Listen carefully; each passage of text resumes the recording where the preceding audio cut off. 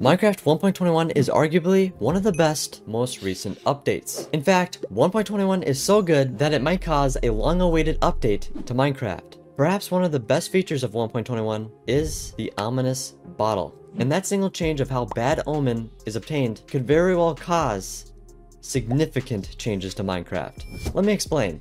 Currently, after you obtain an ominous bottle from a raid captain, then drink it, you will have the Bad Omen effect, which traditionally caused a villager raid. However, in 1.21, it can now cause the trial chambers to become ominous. In other words, the trial chambers can become more difficult with more unique loot. Putting Bad Omen in a bottle really gives the player the choice if they want to pursue more difficult challenges, whether that's village raids or ramping up the difficulty in trial chambers, which are kind of already difficult. But if you want to get the mace and enchanted golden apples and more, you're gonna have to take on that challenge. Okay, but what does the ominous bottle mean for the future of Minecraft? Before we talk about how it could majorly expand the adventures and challenges in the game, let's look at the most apparent change. That being, automatic totem farms are probably done for, which in my opinion is a good thing. Totems of Undying are exotic and powerful items. They should not be easily attainable and farmable like that.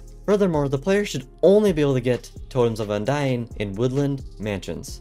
However, even though Bad Omen doesn't come automatically after killing raid captains, there still could be a way for totems to be farmed. At least it can't just run automatically.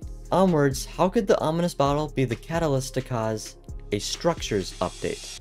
We already know that the Bad Omen effect causes more difficult trial chambers, with more difficult mobs and random events that players have to deal with while fighting. These random events occur above the player's head. It can be a random projectile being thrown, or splashing down new potion effects onto the player or the mobs, like wind charged, oozing, weaving. These new potion effects just add another layer into the difficulty and tedious task of fully eliminating a trial chamber. So with all this, what if the ominous bottle, Bad Omen, could cause other generated structures to become more difficult or more rewarding? Because of 1.21's ominous bottle change, it could literally be the gateway into Mojang updating decade-old structures that are for sure in need of an update. For example, what if you had the Bad Omen effect and walked into a regular dungeon and it turns into an anonymous spawner and the chest loot becomes anonymous chest loot? In addition, if Mojang pursues a structure update and they completely redesign the jungle pyramid, they could have new or existing mobs like the bogged residing inside the structure, and if the player walks in with Bad Omen, those mobs are more difficult but yield more rewards. In theory, they can make the ominous bottle affect virtually any challenging structure, like a sea temple. Perhaps guardians can be equipped with armor if you swim by with Bad Omen, or a new sea creature spawns in addition of the sea guardians. There are loads of possibilities. These changes could even affect strongholds. There is so much potential for the ominous potion, not only for Minecraft lore reasons, but also because it could be used to further enhance a potential structure update in the future. Now, it should be noted that the player has the choice whether or not to drink the ominous bottle. So if you don't want to face a more difficult Minecraft, then you don't need to drink the ominous bottle. But if you're a veteran player or you just want to try something new with more challenge and with more and better rewards, then you can opt in and drink the ominous bottle and face more or new challenges in a variety of generated structures. That would be a pretty cool mechanic. Getting a new structure in Minecraft 1.21 is one of my most favorite features of 1.21. I just love the new challenge, items, and mechanics that it has to offer. And finding a trial chamber is definitely going to be one of my top priorities in a Minecraft world. But in addition to that, the ominous bottle and the Bad Omen changes could perhaps be the best feature of 1.21, as the potential for the item is huge.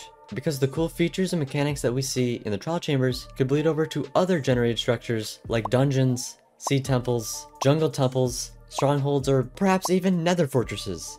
At some point, Mojang will need to make a structure update, not only updating their appearance, but their features, mechanics, and potentially loot pools. And there are so many other updates that Mojang needs to consider. So what's your favorite thing about 1.21, and what's an update you want to see?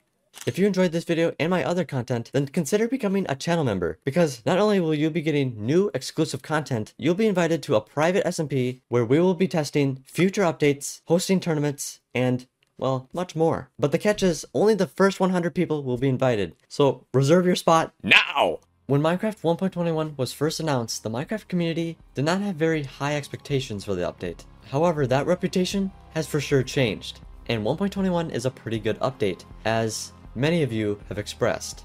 And perhaps Mojang is finally catching on to the community, and that would be fully evident if they added the end update, which is the most anticipated Minecraft update. And there's even good news with that. Mojang might have teased the end update. A subtle tease, but we could see 1.22 being the end update. That would be crazy.